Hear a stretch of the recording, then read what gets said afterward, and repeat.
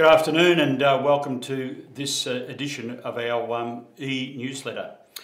I'm very fortunate this afternoon to have Anthony Stockwell sitting on my left-hand side. Welcome, Anthony. Thanks, Daryl. We thought today we would do a special newsletter to our members of our school community, parents and staff and students. To start off with today, it gives me a great deal of pleasure to formally announce that Anthony has been appointed to the acting principal position here at Hazelglen College for term 3. Congratulations, Anthony. Thanks, Daryl. Certainly very excited. I'm sure you are. And can I just say that during term 3, the process for the substantive role of college principal will take place. But I suppose straight up, next term, it's going to be an exciting term once again. We have a number of things that are happening around the college, and we've been through this process over a number of years leading into the second half of the year. I suppose our buildings, the infrastructure, our budgets, our staffing selections.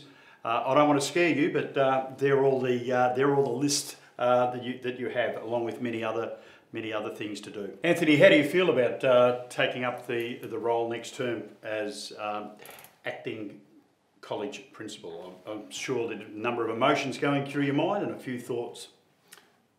Very proud moment, Daryl, receiving the phone call from Region. Certainly big shoes to fill in your absence. I will say thank you to all the community and staff and students that have, on the well wishes that I've received. I'm certainly looking forward to the challenge ahead and continuing to build on what we have done over the last 5 years, working with amazing people, providing amazing opportunities for our kids. Well, we wish you all the best, Anthony, and I mean that. I'm very, very pleased to see you take up that position. Thank you. And we wish you all the very best later in the year as well, or I certainly do. Thanks, Can I just move on? Yesterday morning, Anthony, a very cold morning here at the college, and I suppose this week has been so far the coldest week that we've had for the year. We were fortunate to be outside early in the morning for a special event that took place over the road on the corner of Eminence Boulevard and Painted Hills Road. Well, I would love to share the exciting news that yesterday Daryl and myself were invited over to the corner of Painted Hills Road and Eminence Boulevard for the announcement and turning of the sod for the soccer fields that have been planned to be built over there. We were fortunate to meet Chris Pavlidis, the Mayor of Whittlesea, and also the local member for Yan Yean, Danielle Green. So it was certainly exciting news, Daryl. Facilities that we certainly as a school community that we will use regularly and add to the wonderful sporting fields for the school.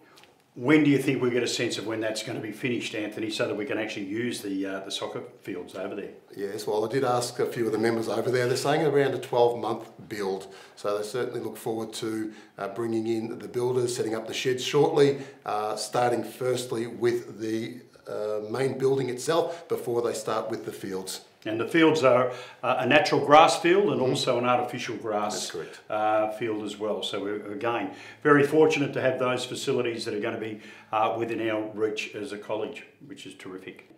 This is our final e-news for the term, and next week I will have the opportunity to send home a typed newsletter to all in our community.